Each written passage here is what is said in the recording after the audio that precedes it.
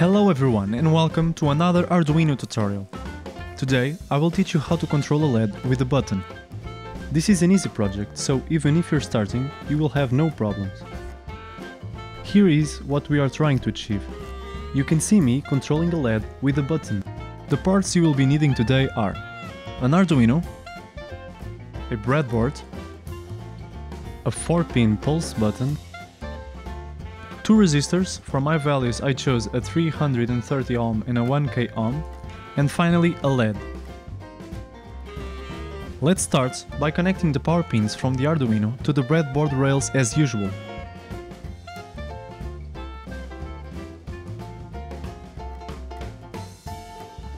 Next, place the button anywhere between the two sides of the breadboard. When you mount these 4-pin buttons on a breadboard, two things happen. First, they create a larger rail by connecting its two sides vertically, just like this. Second, if you click on the button, they establish a bridge between this side and the other, allowing any signal to follow through. Attention, this is a push button, which means they will only create a connection as long as you are pressing them. Now connect one of the sides of the button to the 5V rail. What we are trying to achieve here is to make the Arduino receive a high signal when you press the button and a low when you don't. As we will use pin 3 to read the state of the button, place a wire between the pin of the Arduino and the board, just like this. Now, when you press the button, electricity will flow from the Arduino, which will know is pressed.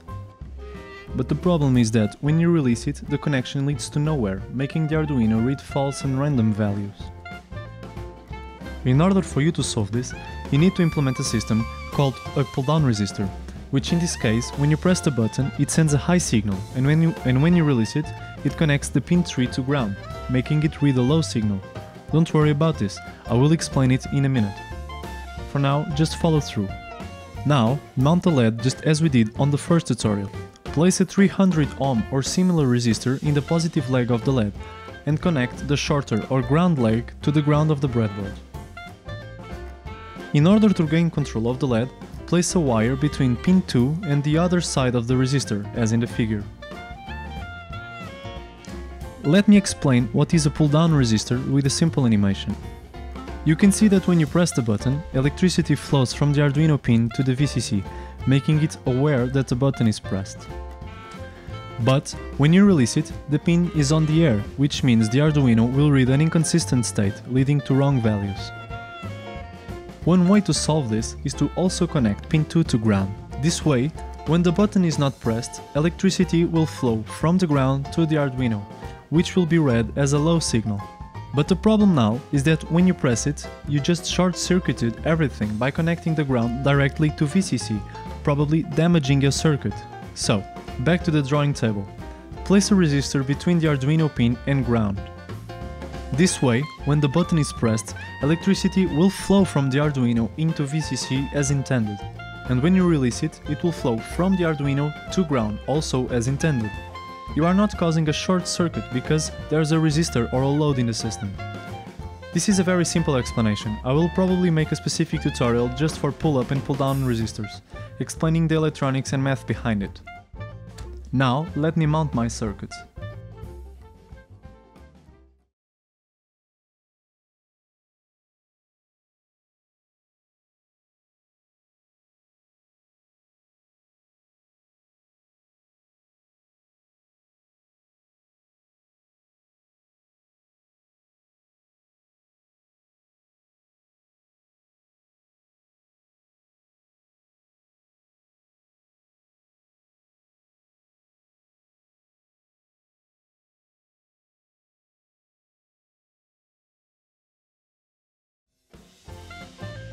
All we have to do now is to program the Arduino. Today, I will introduce some new features, such as conditions and how to read the signal. Before starting, let's establish the role of the pins. The pin 3 will function as an input. Here, we'll read the button state. The pin 2, as in the first tutorial, will be an output for controlling the LED. In order to store the value of the button, you need to create a variable. Let's call it button value. Button value is an int or an integer which will store the state of the button. When it's not pressed, it will have the value 0, and when you press the button, it will read anything other than 0. Since we will use the pin number multiple times, let's store their values in two variables. Now, we can refer to the pins by an alias or a name. The button variable will hold the value 3 and the LED variable the value 2. Now, when declaring the pin modes, instead of writing their numbers, you can just call the desired variable like this. Instead of pin 3, use button and set it to an input in order to be able to read the state of the button. Do the same for the LED pin, also using the variable LED. Instead of an input, this has to be an output. In the loop function, the first thing we should do is to read the button state and store it in the variable so that we can use it later.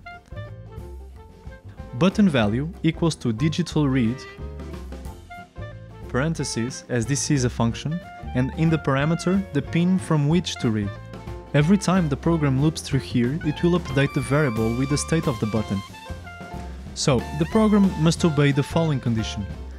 If the button value is not 0, meaning button pressed, the LED will turn on.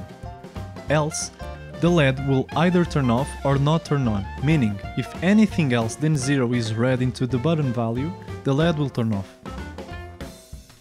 All you have to do is to translate that sentence into code. It's very intuitive. Start by writing the two main statements, if and else. When the statement in the if parameter is true, it will only run the code between the curly brackets of the if function and ignore the code in the else function. When that same statement turns out false, it will run the code in the else function, ignoring the code inside the if.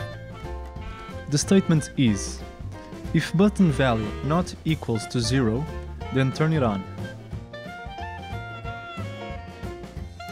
You can turn it on by using the digital write function.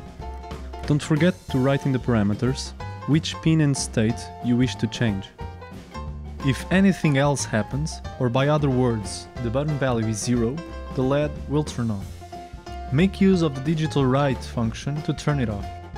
Again, don't forget the pin and the state you wish to change.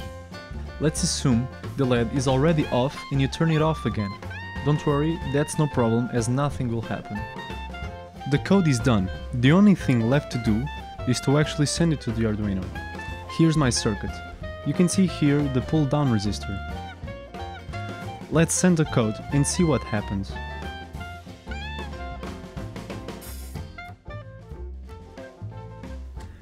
Yay, it's blinking! You can see that the LED is blinking flawlessly due to the pull-down resistor. I challenge you to mount the circuit but without it, to see what happens. In the next tutorial, I will teach you how to send a message from the Arduino to your computer using the serial protocol. Thank you for watching.